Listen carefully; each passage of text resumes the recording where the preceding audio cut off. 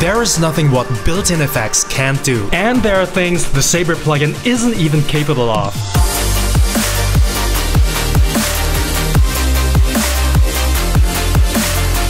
I was inspired by the cool guys of cinecom.net. They really make After Effects tutorials in such an entertaining way. Really likable guys over there in Belgium. And Jordi from Cinecom said this. You know us, we're always looking to find a way to create something without plugins. And this is also my philosophy. So I've been asking myself if the great SABER plugin from Videocopilot can also be recreated with built-in effects. Why should you recreate an almost perfect plugin? First, you never know if plugins are being supported every time a new After Effects version comes out, and there are so many examples of plugins that has been discontinued. And second, when you know on what an effect is built up upon, you will gain more control and you can even exceed the plugin's possibilities. It's always good to be less dependent on third-party plugins. Now, let's jump right into After Effects. I assume you already know the SABER plugin from Videocopilot. First, I'm gonna create a new composition. Make sure that color depth is set to 16 bits per channel. Next, I'm gonna create a new solid and draw a mask path on it.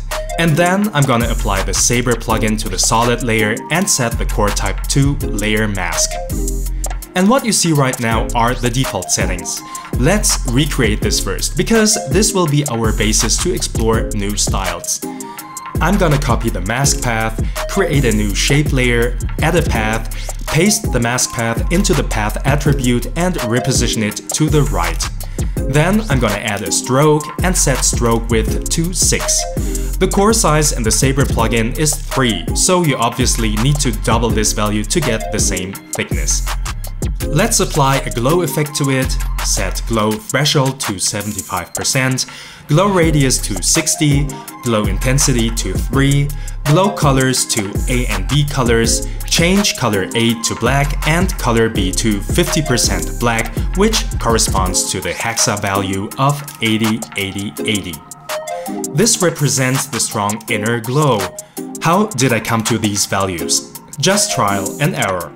By the way, I set it to gray values, which makes it easier to recolor it later. To create the decent outer glow, I'm gonna duplicate the effect and change glow threshold to 15%, glow radius to 300 and glow intensity to 10. Next, I'm gonna copy the glow color value of SABER, apply a tritone effect to the shape layer, and paste the color value to the midtones. Now we have a better comparison. I'm gonna apply a fast box blur effect with blur radius set to 8 to make the transitions between the inner and outer glow more seamless. But unfortunately, I blurred the stroke as well. And this is why I'm gonna apply a CC composite effect that simply copies my original shape layer without all the effects and places it in front. But the stroke still looks weak, so let's uncheck RGB only. Also, the glow looks quite low. I'm gonna apply a solid composite with a color set to black to get rid of the transparent background. Let's set blend mode to screen for now, so we can still compare it to the original SABER plugin. The solid composite effect is necessary for my next step. I'm gonna apply an exposure effect, set exposure to 1,55. Again, I determined these values via trial and error to adapt the brightness to the original SABER plugin. Without the solid composite effect, the exposure effect would falsify the colors. You can apply a non-mult preset from the image utilities to restore the transparent background.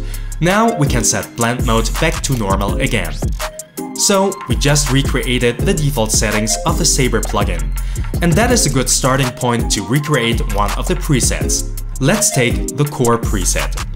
Now, how do we get from the default look to the core style? As you can see, we already have a bunch of effects on the shape layer, and there will be a lot more effects to come. You would easily lose track of them. Maybe I could pre-compose the shape layer and start from here with 0 effects. The problem is, when I want to adjust something in the default look, I always have to switch the composition. So let's undo this.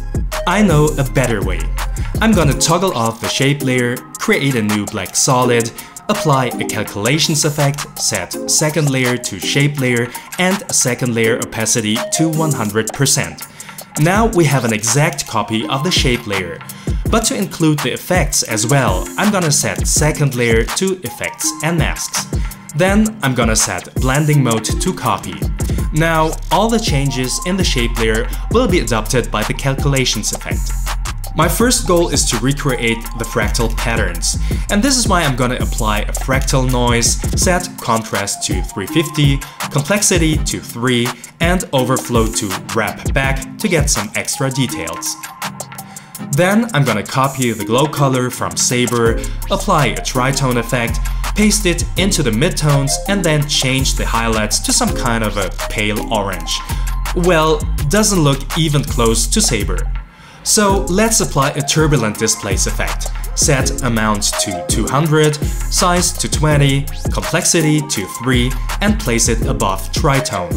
Then I'm gonna apply a fast box blur effect, place it above the fractal noise effect, and set blur radius to 25 in order to soften the highlights a bit. Now I want to recreate these highlights surrounding the main stroke. I'm gonna duplicate the calculations effect, place it above tritone, set blending mode to screen, and uncheck preserve transparency. Next, I'm gonna duplicate turbulent displace, place it under calculations, and set amount to 160. Then I'm gonna apply an exposure, place it below the turbulent displace effect, and set exposure attribute to -1 to reduce the contrast. Now let's restore the main stroke by duplicating calculations and putting it below exposure. The glow seems a bit too strong, so I'm gonna select the shape layer, go to the first glow effect and change glow radius to 20. Go to the glow effect below and set the glow threshold to 55% and glow radius to 150. Also, the main stroke is still too strong, so I'm gonna decrease the stroke width to 5. Let's go back to the solid layer and apply an exposure. I'm gonna place it above tritone, set exposure to 0,15, offset to -0,08, and gamma correction to 0,5. This way we regain contrast again. Now comes the final retouch. I'm gonna duplicate turbulent displace, place it below tritone, set amount to 40, and decrease size to 5 to roughen the stroke like in the SABER plugin, and maybe adjust the midtones a bit. Okay, one last refinement because the main stroke is still looking too sharp. I'm gonna select the shape layer again, apply a fast box blur effect, and set blur radius to 0,5. And what's still missing is the animation. So I'm gonna select the solid layer, go to turbulent displace, click on the offset stopwatch at frame 0, press U to reveal the keyframe, go to the last frame and change Y position to 240, which automatically sets another keyframe.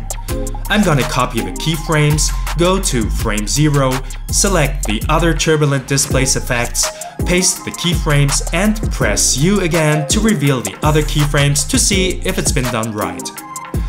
That's it, and I think it looks close to the original. From this point, it's more or less easy to recreate the other presets, because they are based on the same technique. Sometimes it's obvious what to adjust, and sometimes you have to fiddle around with the parameters. Of course, you don't know what's going on behind the scenes, so it won't be a pixel-perfect copy of the original, but I'm sure that you always achieve a very similar result. There are attributes that can be easily recreated one by one, like the end size that can be done by the stroke taper settings, or the offset attributes that you can achieve with trim paths. And there are other attributes that can be quite tricky and fiddly to recreate, like the glow fine-tuning settings that make the SABER plugin so powerful. There are always workarounds to get to the desired result. And as I said before, you can do crazy things the SABER plugin isn't capable of, like making use of the additional shape operations. Hope this video was helpful for you. If so, please like my video, subscribe my channel and turn on the bell to get notified of more tutorials. See you next time!